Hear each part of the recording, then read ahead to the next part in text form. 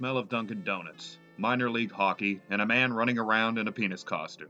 That's right, you're in Providence, Rhode Island, a New England city with a tendency to name sports teams after heavy construction machinery, and home to the last NFL champions to no longer be in the league.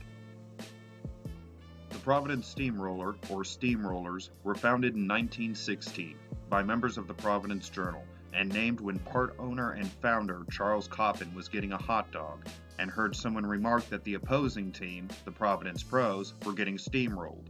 The Steamroller would play as an independent team until 1924 and had a reputation for being a regional powerhouse. The team's final independent season schedule would feature several NFL opponents. Against NFL teams, they would post a 3-2-1 record, and according to my internet sources, they would win the mythical Undisputed Championship of the Northeast. The Steamroller would join the NFL for the 1925 season and would finish 10th with a 6-5-1 record. In 1928, Providence would finish 8-1-2. With the highest winning percentage in the league, the Steamroller would be crowned NFL champions. The Providence Steamroller would award the team with gold watches and name Jimmy Kozelman as the team's MVP. And on December 23rd, the league would issue its official honor roll naming 5 Providence players. However, over the next few seasons, the Steamroller would see injury and loss of star power. Gus Sonnenberg would defeat Strangler Lewis for the World Heavyweight Championship in wrestling, and would focus more on profitable title defenses than football. Center Clyde Smith would return to his native Missouri to coach football. Jimmy Konzelman was hobbled by a knee injury. Curly Oden would focus more on selling insurance, and George Wildcat Wilson, who looks like Andy Samberg, would depart the team after the 1929 season. For the next few years, the team would manage 4 to 6 wins a season and finish no higher than 5th place. This poor on-field performance mixed with the Great Depression caused a decline Providence could not recover from. The Providence Steamroller would suspend operations after the 1931 season and would throw in the towel in 1933, handing the franchise back to the NFL. Despite the end of the team, there are many interesting NFL firsts the Steamroller left us.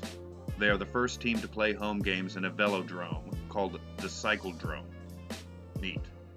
The Steamroller would also be the first team to host a game at night with floodlights, so fans could see them get shut out by the Chicago Cardinals 16-0.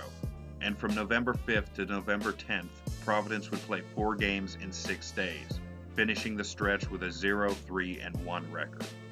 The Steamroller would continue with other teams who carried on the name and spirit. In a previous video, I mentioned the Providence Huskies, who shared the Husky mascot with the Steamroller, and who are the only pro semi-pro team to record a perfect 10-0 season, allowing 0 points.